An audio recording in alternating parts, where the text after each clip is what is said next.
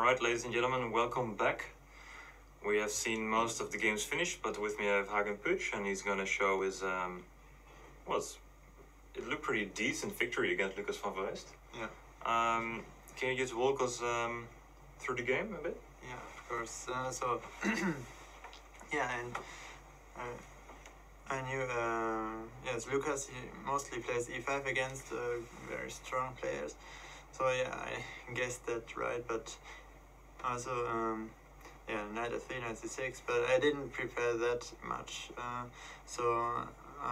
Bishop c4, I looked at some bishop c5 variations here. I saw that he played knight f6 more often, but I just trusted that I know so many lines here, and just trusted that I would also have no problems with the line he plays here. And so he goes, this is main line, and actually the knight d7, knight d5, h4, I played this 3 or 4 times already in earlier tournaments. And yeah, here bishop e7 is of course one of the main moves. I also had one game with this. Yeah, but this can be very hard for white if you don't know the moves, because yes, the main line. I had one game in 2013, end of 2013. I played queen f3 and my opponent played knight f6 or something, and this is just better for white. But of course the main line here is f5, bishop takes, rook f8. Here white can also play g4, but this is one, but this is not that often played that often. Suddenly I remember this. I knew I checked some stuff in this line, but I never know how to get there. But once I see it, I'm like, yeah, this is the line. I know it's completely. I think the king goes to the queen side, right? Yeah, some right. lines. This is the main line here. Yeah, there's also g4 possible, but I think queen h5 is the move you have to play, and then you have to know it very well. But this line is I analyzed it back in 5 or more years ago, but I didn't remember that something d3 bishop d2 is possible. I think the engine gets like around equal, but it's so complicated. The engine first says it's better for white, but yeah, it's complicated. And if he is that well prepared to risk, white can also lose such position. Right. Yeah. So yeah, that's complex. I played another move. Last year I played against Buhmann, and he played bishop c5 and I played queen f3. This is also a bit similar. And after the game I asked him what he would have played after knight c3. Here also knight c3 is possible, but here it's a bit better than after bishop a7, I think. And yeah, he said, oh, he would have played f5, but then it's just better for white. So yeah, maybe I also should have played this last year. But okay, here knight c3. Yeah, I know that this is not as good as in queen f3, and black could get into a good position, a better position. Yeah, but I don't know exactly how. So I just hope that he would not have prepared this line. Yeah. Since I also have already played one game with queen f3. Okay. Yeah. He plays. So it's a little bit of a gamble. Okay. I mean, sometimes you need to gamble a bit to. Right. Yeah, and I don't know what's the move here. Knight f4 or h6. One of these has to be played, but the move order exactly. Yes, this is. I mean, this is a common move in such a position. It's also one move earlier, knight f4 is possible, so here it definitely looks like a normal move. h6, knight f3, I think. Yeah, knight e4 is not that good when I already have the knight on c3. I think yes, right. Knight f3 is good. Bishop g4 it seems logical to me. Maybe black can sacrifice a pawn by castling or something, but I also don't. You don't have to take it. Yes, yeah. I can play g3 and bishop g2. Maybe developments also should be very good. Need to be done at some point. Yeah. Yeah. Also here I have d3, d4, or g3 here. I'm also not sure which one is the best. But it already looked quite comfortable for you here. Yeah. Because, okay, even though black is completely developed, it's not like he has very active pieces. Right. And you're very solid. solid. Here I had tried to play, let's say, safe, but I mean, I didn't want to go too risky. I mean, I could have kept the pawn with a g3, d3. I mean, I often analyze something like this and d3, castle, everything, d2. Of course, not in this position, but in some similar positions, this works quite fine. In this, maybe it's not that good, but don't know. Yeah, and after d4, yeah, I thought, he thought a long time. I thought he would take here, and I would take with the queen. Maybe it's possible to take with the pawn, but it looks awkward. Yeah, why? Queen takes d4, he gets the pawn back, but I have the bishop here. I can play g3. This should be better for me. It looks so nice. Yeah, it looks nice. It's not that good. He has some weak pawns. Yeah. Especially this c6 pawn. Yeah. So yeah, I didn't expect knight e6, but then I saw this also should be quite a good move. Yeah, I think I have to take. Not that sure, but I think I should take queen e1. King d1 is too risky. I think you just. We checked for a bit, but there are so many ways black can activate his pieces. It's getting. I mean, there's a good chance you might just lose a piece. So this is still fine. Now I should look how to protect my c pawn. It's bishop d3. It's getting attacked after knight h3 and knight e5. So I decided to play knight e3. Also, I think you want your bishop on g2. Yeah, that's definitely a better square for the bishop. Yeah. Here maybe he could have played. I was thinking for some time maybe he could play knight d4 check back. But maybe I think I would go king d1. There's also king here. Long castle. I have one check on h3, but yeah, this looks very dangerous for the king. Yeah. I have one question, by the way, if you don't mind. Yeah. We were wondering if he could also play bishop h4 here. Oh yeah, I didn't see this, but if I then go bishop g2, your bishop is hanging, and bishop g5. And then bishop g5. Oh, interesting. Yeah, I missed bishop h4, but. Because if you go c3, bishop e3, cd4, then suddenly it's not so comfortable for white anymore. No, this is not good. And because after knight f3, I mean, your moves make sense. You're king e2, bishop g2. Yeah. But here I wasn't sure if you could make useful moves. I cannot play something like f4 and b4 and then get pressure on c6, but it would be funny. But still c2 is also a problem. Very tactical, yes. I don't believe that this is the... Yeah, he can always take on e3, but yeah, this looks quite interesting. But at the same time, I wonder if I can just win a pawn somehow. But even I mean this idea bishop e4, but black can take and. But now king e2 and then knight d4, yeah. It's a bit unclear. I felt this might be a bit more worrisome for you. Yeah. But okay, maybe just king f1, then black needs to bring the bishop back, and then... But then lose e5. Very interesting. Okay, yeah, complex line. Lose e5, but do I have something like the bishop e4 and b4 and b4 and f4 or something? And bishop b4 now. Oh, yes. So you need to go bishop so d2, bishop but... d2, yes. And then f4, and this is hanging. Okay, then. Okay, it gets messy. or bishop c3. This looks very hard for black to defend. But yeah. Okay, it's an interesting option. That's interesting. Yes. Knight f3, knight e5, b3 castle. Yeah, I think this should be better for white because I have the bishop there. It's. I don't know how much it is, but it's better for white. And black needs some time to develop his knight. Of course, I also need to develop.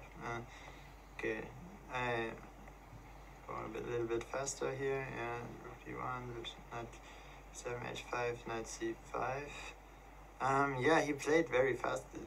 All of this, and I didn't understand why he played so fast, but yeah, not bad moves. Here it got tricky. Yeah, I thought yes, now I get the d file, or he has to go back. So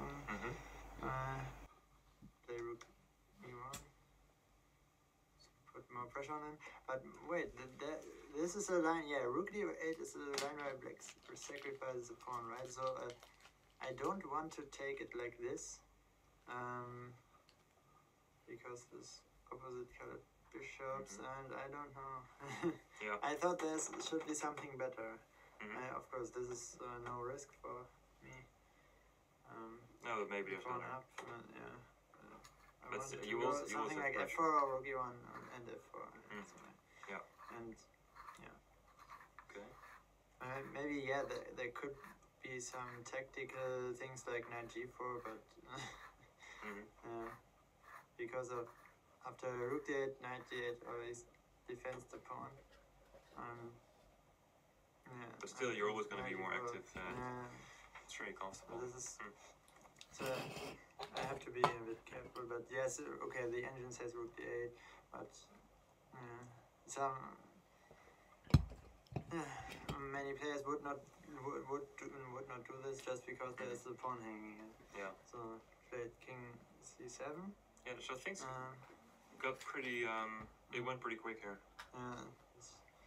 Pretty quick, but okay, I had less time than him, so I had to watch out that I got blunder. And yeah, I overlooked one more thing after he played knight f4.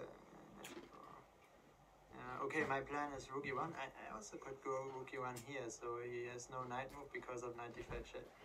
This would have been interesting, but I just saw it after I played knight f5. Okay, knight f5, knight g4.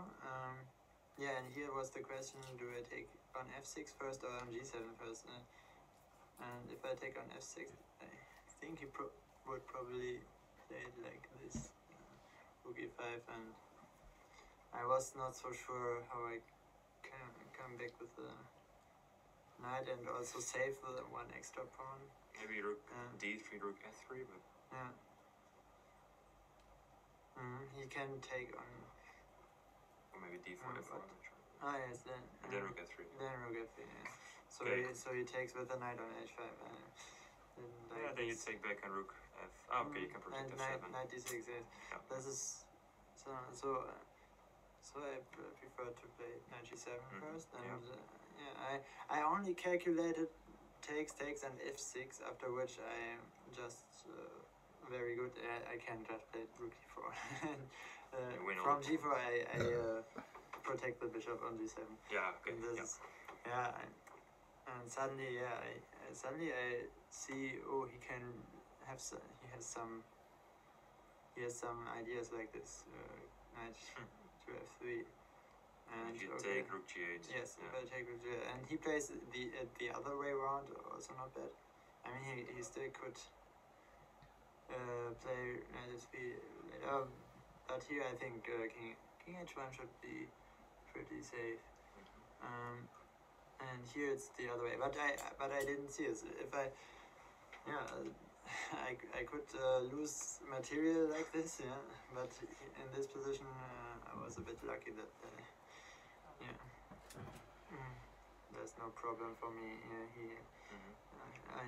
On knight h2 here, I also have to go king g1 because my bishop would be hanging knight f3, king h1, and but he doesn't get anything from it now. Get it. And I get bishop e5 check or something. So we played rook g5. I thought bishop a3 here I was about to play rook d3, but then I looked a bit more at it and thought bishop h3 is a better move.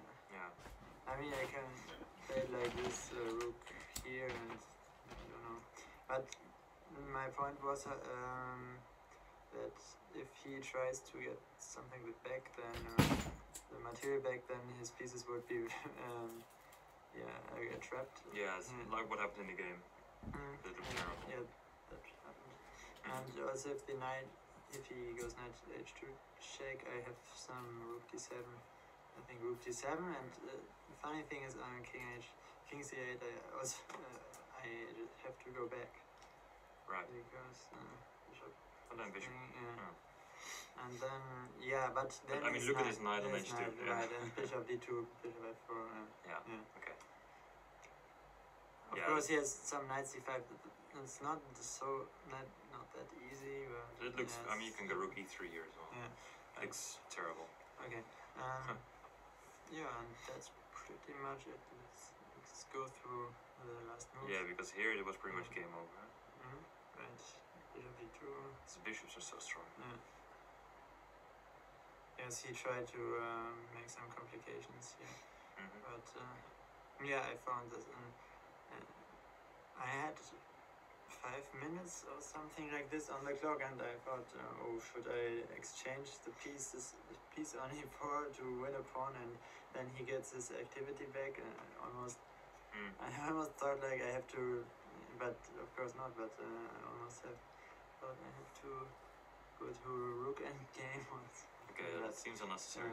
But here this was much stronger. Yes, rook g6, and first I thought he could take, but of course if he takes like this, then I can play bishop e3 check and winning the knight. And what does the computer say? Yeah, I'm not sure about this. I'm not sure where this came from. So okay. I think we better ignore these lines. I would have played f3 and win the knight. Of course, it's not that much. Maybe there's knight c3 and knight d5. Okay. I'm not sure what this line is. Interesting, knight c3, knight d5. Wow. Yeah, but he has to find. Okay, he has 20 minutes on the clock. But he took on f2, and I immediately gave check. King b5. King b7. Yes, I win the rook with rook takes h6. King a5 is mate with bishop d2 and a4. It's all made, right? a4 check, and it took some 3 minutes for me, or 5 minutes to find c3. If that wasn't not 40 moves, I would have repeated the moves first. I would have done this. And then think. And if this is 40 moves, then no, I'm thinking. Nice. Yes, right. And of course, yes, c3, and the idea bishop c7 or bishop d4 is most forcing me. Nice. Nice game. It looks very solid. We had the question if you have, it's a bit too early, but have you ever won a big tournament like this already? Not alone, and also not the best. I didn't have the best tiebreak. Yeah, I have been tied for first place in Vienna 2013, and so yes, I had the third place. And I almost won Pardubice in 2014. I lost against Nisipiano in the last round. But those are if pretty I big didn't lose, then I would have been first. Okay, so tomorrow you get a pretty good chance at a real tournament victory. Yes, this would be my biggest tournament win. Well, I mean, I think also Liam won it last year, but also Sarkisian is probably still a contender. So thank you for your analysis. I wish you the best of luck in the game tomorrow in the last round. Thank you. And we're going to a short break, and after that my colleague Daniel will be here with Friso Nijboer and Ilke de Boer. So stay tuned, and we'll be back in a few minutes.